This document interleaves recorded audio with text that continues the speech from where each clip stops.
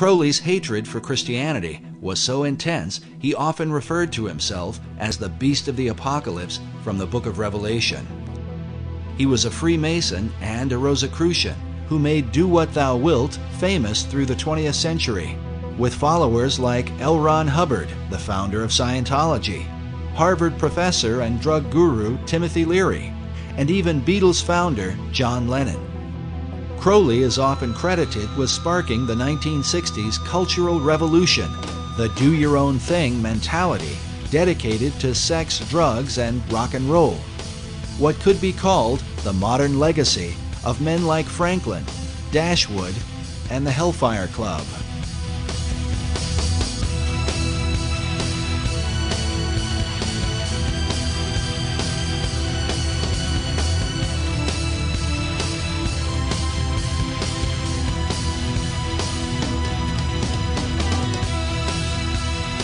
But wait a minute.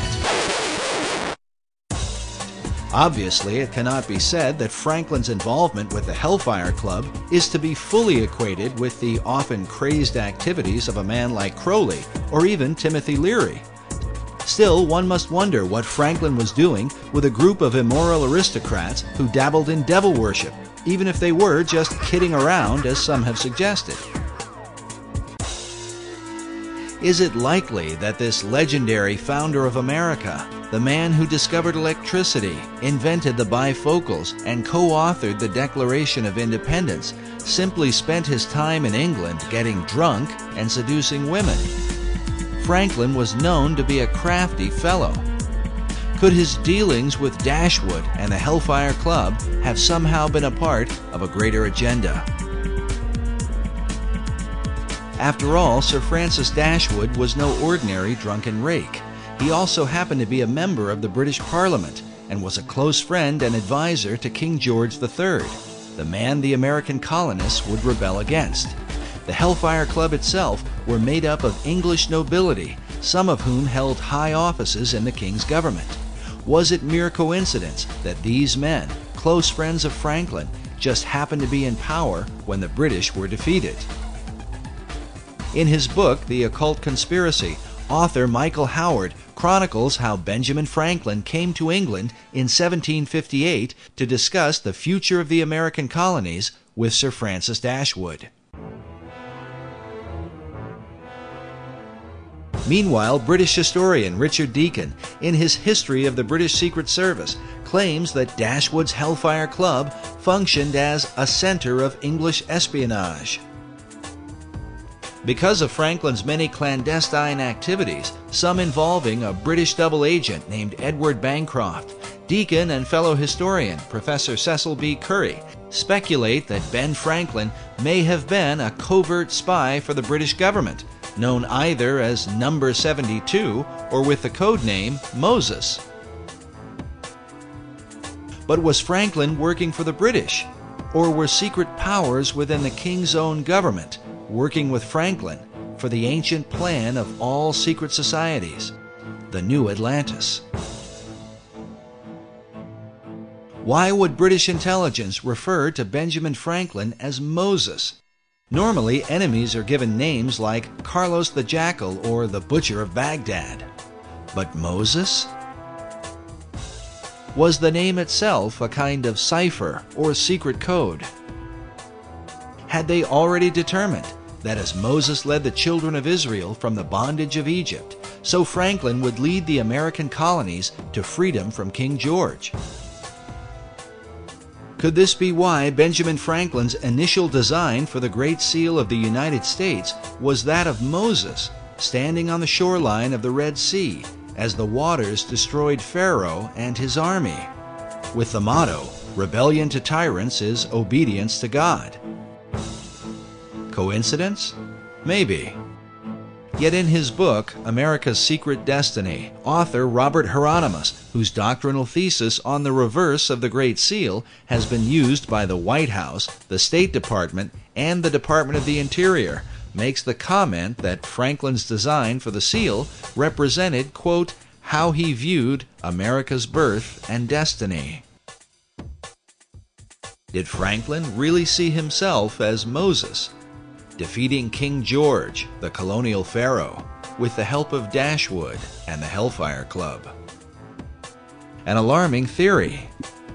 But for British intelligence to undermine King George on behalf of a secret agenda should not be terribly surprising, at least not to the modern American. Consider the conflict between President John F. Kennedy and the CIA during the Bay of Pigs invasion. The CIA reportedly lied to the president on behalf of their secret agenda involving an assassination attempt on Fidel Castro, something that would later lead to the Cuban Missile Crisis. JFK was so surprised at their power, believing it to be a threat to the American people, he vowed to shatter the CIA into 1,000 pieces. Or what about the Iran-Contra affair, where President Ronald Reagan stated emphatically that the U.S. was not providing arms to Iran in exchange for hostages being held by pro-Iranian terror groups? In spite of the wildly speculative and false stories about arms for hostages and alleged ransom payments, we did not, repeat, did not trade weapons or anything else for hostages. But Reagan soon returned with an apology once he learned that, yes, the U.S. was illegally selling arms to Iran, an enemy country. The profits from the sales were then being used to finance a secret CIA operation involving the Contras in Nicaragua. As with JFK, Reagan claimed that he had been manipulated and lied to by secret powers within the intelligence community. It's going on that had been kept from me in various covert operations. Mr. President, did they deceive you? You didn't answer whether Poindexter and North deceived you. Presidents Reagan and Kennedy were humiliated at being the most powerful men in the world who were unaware of what the hidden powers in their own government were up to. Well, at least in the case of Kennedy.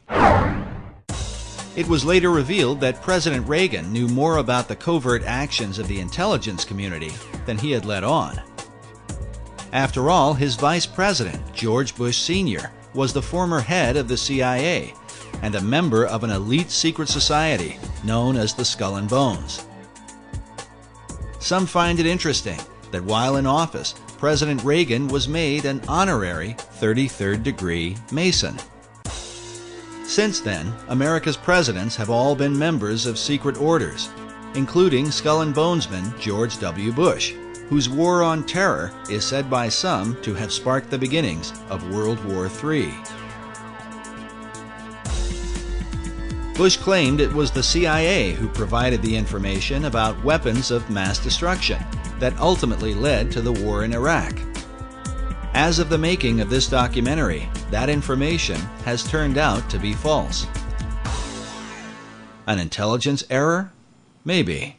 Or perhaps the same powers that were working in the days of Benjamin Franklin have never really ceased to function. Is it just a coincidence that the war on terror has provided the opportunity to spread democracy to all the world? And this is what people don't understand, as our president talks about how we want to bring democracy to all these countries of the world. Well, why doesn't he want to bring a republic to these countries? We were a republic. We were never a democracy. It is only the people from the mystery religions and the secret societies who are pushing this idea of world democracy, or this combination of enlightened nations, enlightened democracies to rule the world. As incredible as it may seem, there are really people who believe that. They're working full-time to accomplish that goal. And until you understand that they are the primary force behind the wars of this last century and World War III, which we are entering into today, unless they understand that the whole idea is to create this reestablishment of what they believe is lost Atlantis, this wonderful utopian society that they believe existed eons ago. Anybody who studied the history of America knows we were not established as a democracy. Our founding fathers didn't believe in democracy. They wanted a republic, a government of law, not the democracy, which is what the secret societies have been working for well over 3,000 years. Could this be the secret behind what's happening in the world today? And was this the underlying motive in the war for American independence? To wrestle the new world from the power of the old, that it might in time be used to bring forth the great Atlantean plan, envisioned by Sir Francis Bacon. Benjamin Franklin certainly knew the works of Francis Bacon and all the ethics and things that he was trying to establish. Bacon was a man that Benjamin Franklin had much in common with. Both men were the leading scientists of their time. Both men were involved in printing, and both men published works that helped to transform the people of their generation. Both men developed their own system of ciphers and secret codes, which they used for intelligence purposes during wartime. And both men were deeply involved in the Masonic and Rosicrucian movements of their day. Franklin was a member of Masonic and secret orders in America, in England, and in France, the three countries involved in the American Revolution. But some researchers argue that his influence in France truly demonstrates his loyalty to a plan that looked beyond America, to a global revolution. He was the master of the Lodge of the Nine Sisters, Neuchoir, the Lodge of the Nine Sisters right in Paris, and that's where the revolution started, incidentally. So he was lodge master there every time he visited the place. He, as so many young people, very intelligent people, really believed that man could create a better society without being totally reliant upon God. And of course, we know that eventually he went to France, and when he was in France as the American ambassador to France, he was instrumental in pushing these ideas that led to the French Revolution. Franklin went to France to convince King Louis XVI to finance the American Revolution. But in the process, Franklin was preaching radical ideas that would later on inspire the French to overthrow Louis, the very monarch who had helped to pay for the founding of America. Americans desperately needed money to fight the War of Independence because, according to Franklin, England had ruined their economy to keep America from becoming too prosperous. When he was ambassador to England, the Bank of England said, how come America, the representatives of the Bank of England said, how come America is getting so rich? And Franklin, in his autobiography, recounts the story. He said, well, that's easy. In America, we create our own money and we owe no interest to pay to no one. So the Bank of England said, oh, that's very interesting. So they immediately had passed through Parliament the Currency Act of 1764. And what did the Currency Act do? It outlawed the creation of America's own money and put America on the gold standard, made Americans pay their taxes in gold or silver coin, which of course was very scarce in the American colonies in those days. So what was the result? It immediately plunged America into a deep depression. Franklin says that this depression, and everyone in America was well aware of what the depression, who caused the depression, why it was caused, just because England outlawed America just simply printing its own money, and that it was this Currency Act of 1764 that was really the root cause of the American Revolution, because it caused so much unemployment and a terrible economic upheaval. And Franklin's quote is, we could have endured a little tax on tea and other matters, but it was England's taking away our ability to create our own currency that was really the root cause of the revolution. And so King Louis supported the American cause through financial aid and the use of troops. But some years later, many of the French soldiers who fought for America would return to France to fight the French Revolution. Among their leaders would be an American hero, the Marquis de Lafayette, who served alongside George Washington. Lafayette was also a Freemason and close acquaintance of Benjamin Franklin, the man who seemed to be the friend of nearly all the revolutionaries of the day. It was Benjamin Franklin who initiated Voltaire himself in 1778. He could then brag and say, oh, Voltaire was a Mason. Ooh. People would say, if it's good enough for him, it must be good enough for me. I don't know what it's all about, but it sounds like a good thing.